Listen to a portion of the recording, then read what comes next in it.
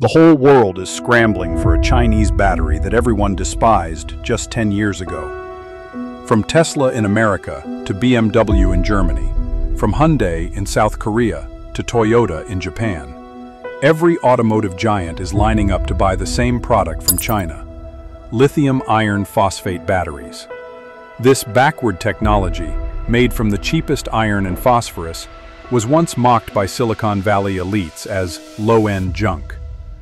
What's even crazier is that even with a 120% tariff slapped on top, these batteries are still way cheaper than producing them domestically. In 2024, lithium battery prices dropped to $115 per kilowatt hour, marking the biggest decline since 2017. Chinese lithium iron phosphate battery prices plummeted even further to 0.33 yuan per watt hour, a staggering 63% crash. The cost of an electric vehicle battery went from something that could cover a house down payment to the price of a high-end smartphone. Back in the day, the world's top automakers were all betting on premium nickel manganese cobalt ternary batteries with high energy density and long range. Nobody wanted anything to do with this iron lump. So how exactly did Chinese companies use a battery technology that the whole world looked down on to completely rewrite the rules of the global energy market? The lithium battery world had three completely different technical paths. Lithium cobalt oxide came first, but cobalt was too scarce and expensive. Nickel manganese cobalt and nickel cobalt aluminum, called ternary batteries, boasted energy densities of 250 to 320 watt-hours per kilogram with excellent range.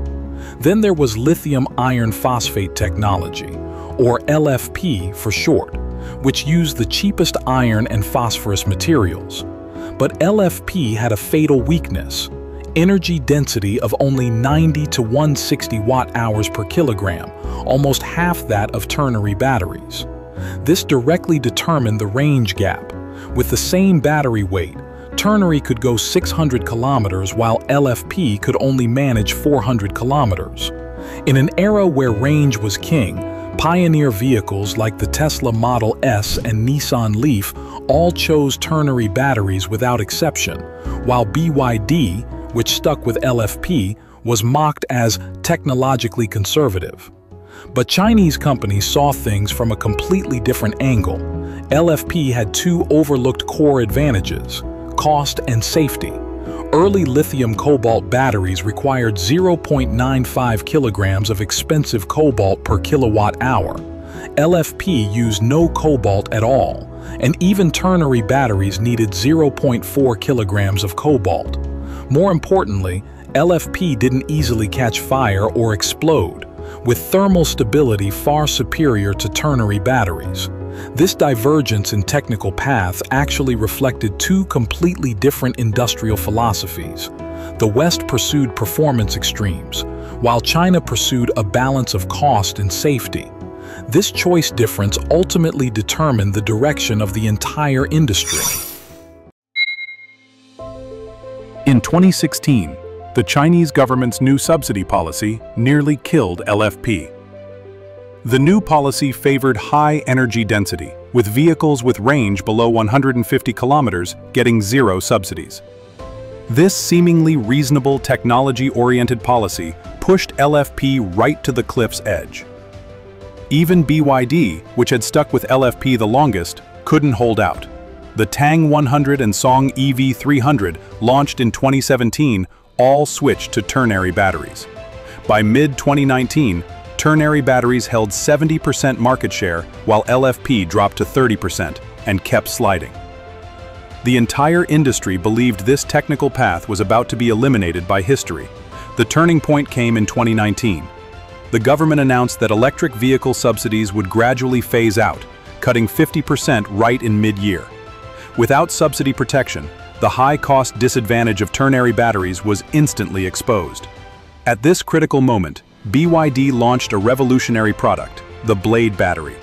This completely new design skipped traditional module structures, directly installing flat, elongated cells into battery packs, improving space utilization by 15 to 20%.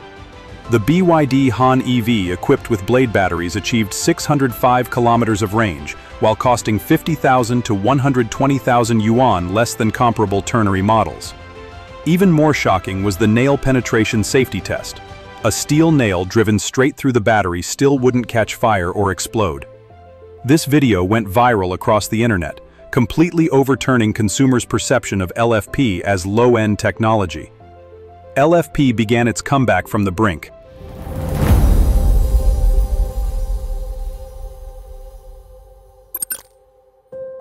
The success of blade batteries was like a boulder thrown into a lake, creating ripples everywhere. CATL quickly followed with their own CTP technology and Qilin batteries, while other manufacturers rushed to join in. LFP battery shipments historically surpassed ternary batteries in 2021, with their share skyrocketing to nearly 70% by 2023. In 2021, BYD made a decision that changed the entire industry landscape: external supply of blade batteries.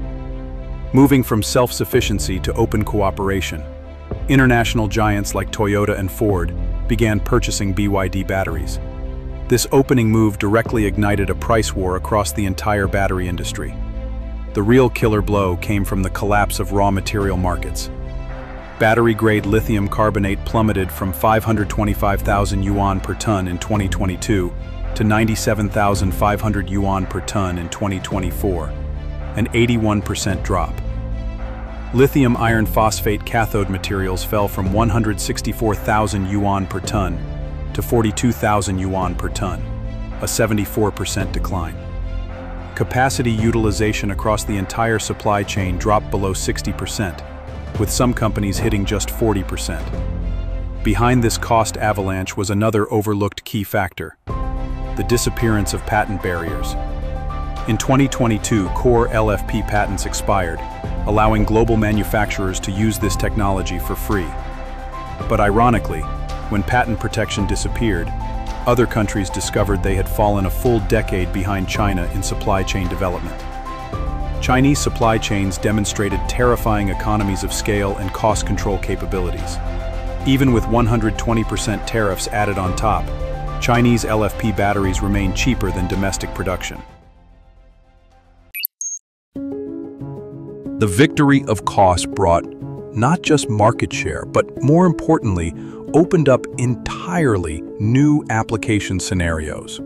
LFP batteries began rapidly expanding from the single market of electric vehicles into the much broader field of energy storage, redefining the economic logic of global energy storage. Traditional energy storage mainly relied on pumped hydro, building reservoirs on mountains, pumping water up when electricity was cheap, releasing it to generate power when needed. But LFP battery energy storage systems, or BESS, became more advantageous due to their cost collapse.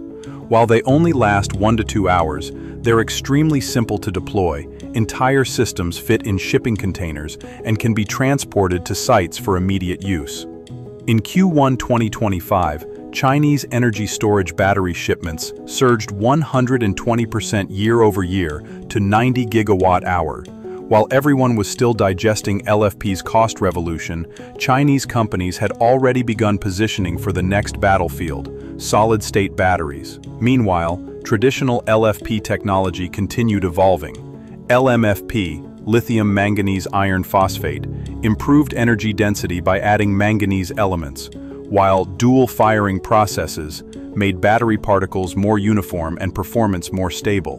CATL, BYD, and Goshen High-Tech all planned technical validation in 2025 and small-scale solid-state battery production in 2027. BYD's second-generation blade battery will launch in the first half of 2025, reaching 210 watt-hours per kilogram energy density, supporting 16C peak discharge, with costs dropping another 15%. From despised iron lumps to global cost killers, LFP completed a perfect comeback in 10 years. And in the solid-state battery technology race that will determine the next decade, Chinese companies have already secured a clear first-mover advantage. As semi-solid-state batteries begin vehicle installation and technological iteration accelerates, A new energy era dominated by China is arriving. This era's significance goes far beyond technological and market victories. When Tesla's Berlin factory installs BYD batteries, when European and American energy storage projects can't do without Chinese solutions, when even 120% tariffs can't stop the crushing power of cost advantages, we're seeing a completely new logic of industrial competition. It's not the most advanced technology that wins, but the technology most suitable for large-scale application. Chinese companies used lithium iron phosphate to prove a simple but profound truth. In choosing technical paths, practicality often matters more than advancement, and cost control is more critical than performance extremes. While the whole world was pursuing technological Mount Everests, China chose to build a global energy superhighway, and this road keeps extending. Both CATL and BYD are developing sodium-ion batteries, replacing lithium with more abundant sodium, potentially driving costs even lower. Solid-state batteries, sodium batteries, higher energy density LMFP, Chinese companies have positioned themselves on every possible technical path, ensuring they can maintain their lead no matter which direction the future takes. Now, this energy superhighway built on cost advantages reaches every corner of the world.